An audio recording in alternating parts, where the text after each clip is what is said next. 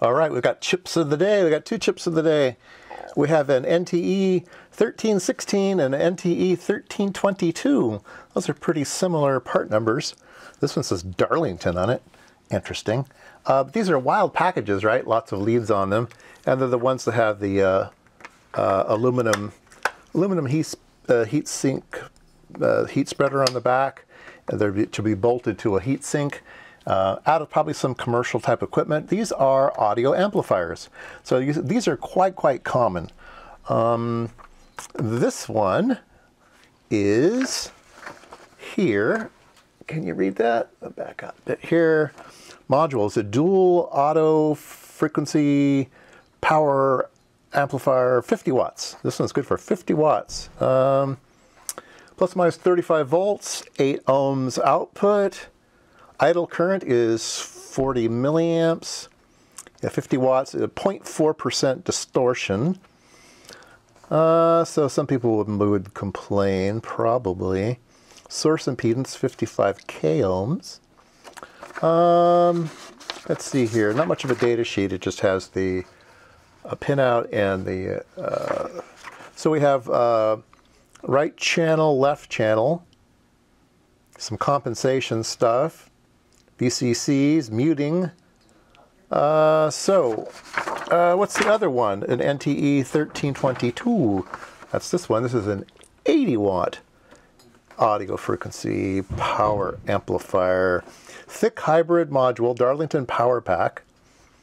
Dual power amp. Plus or minus, let's see here, plus or minus 60 volts. Absolute max though. Plus or minus 40, sorry. Operating characteristics plus or minus 46 volts, 8 ohms impedance, 80 watts. Better distortion, typically 0.02%, much nicer. Here is a typical application. So you need to put quite a bit of stuff around this. So I'm kind of skeptical whether it's really a whole amplifier or just the drive section. So let's dig a little deeper. Here you go.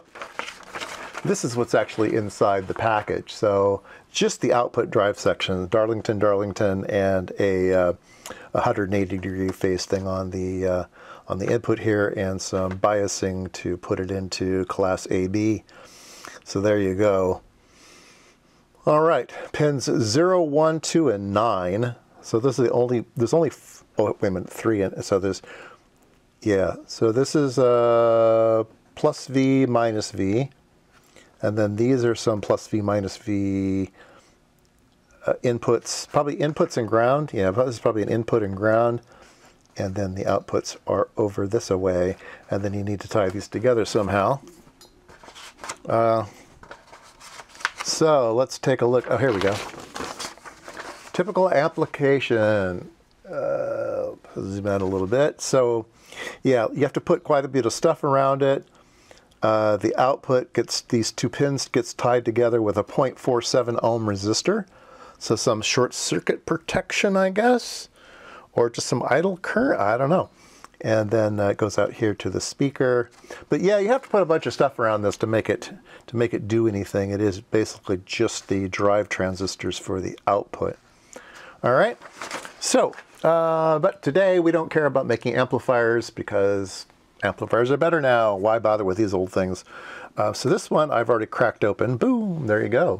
Look at that. So you can see these big heat spreaders here. We'll put these under the microscope a little later, but big heat spreaders with 4 transistors. So the one channel, 2 channel, it's probably mirrored. So this is the left channel, right channel type of thing. And then we have a bunch of deposited resistors on the PC board, so a bunch of those. And then every once in a while you get a capacitor. So it's mostly just resistors and transistors.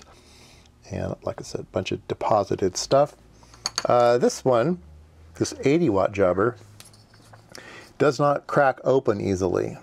And it's got potted as well. So I think this one's kind of, I'll just save it for a rainy day. But yeah, this one, let's put him under the microscope because he looks like a big bruiser. All right, here we are under the microscope, and yeah, look at these transistors, man. These guys are beauties. Look at the top of those transistors. They can handle a lot of watts. They can handle a lot. And everybody's matched. Looks like these are four that are exactly the same. Very nice. And then the PC board itself connects down to this way. And actually, there's a lot more silicon in here than I thought. Look at all these little guys.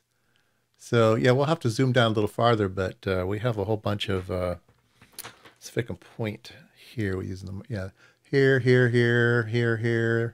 there, and there. Yeah, so there's more stuff in here. Yeah, a bunch up here too. So yeah, we'll zoom in a little farther, but we'll just go through the whole board here. So goes across. Stuff over this way. Should be mirror images. Yep, mirror images. And those things over there and those things over there. Yeah, everything's kind of a mirror image. So let's go down a little further. Yeah, look at these little guys. Little transistor up there. Looks cute. Interesting little things every once in a while. I like that one. That one's really nice. I like these little guys. And not quite sure what that bond wire there goes to. Not quite sure what that is. Maybe we can look at the other one. Yeah. Maybe it's just, I don't know. Oh, look at that one. That's kind of cute. I don't know what that one's doing. Nice. Anyway, there you go. Let's refocus on one of these here. Yeah, oh, it's a beauty. It's a beauty. All right, well, those were the chips of the day. A 50-watt amplifier, an 80-watt amplifier, and big old packages.